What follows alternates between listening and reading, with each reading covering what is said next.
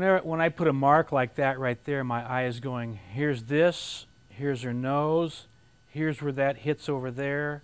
I'm doing, cross-coordinating with every mark. I aim my shots. And I look at the direction of things based on the squareness of the canvas. In other words, I feel that arm is pointing kind of like that, and then the shoulders are like that, the head is like that in relation to this square.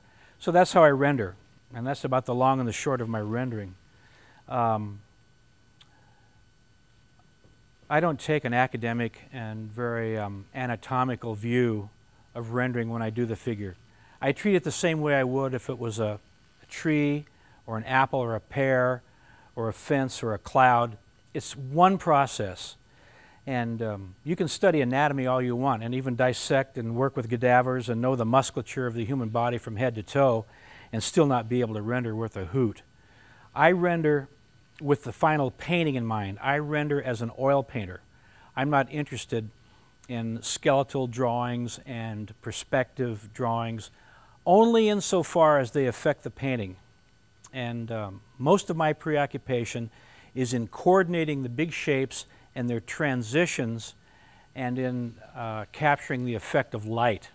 And I've spent a lifetime doing that, and I just about don't have any energy for anything else. That's enough.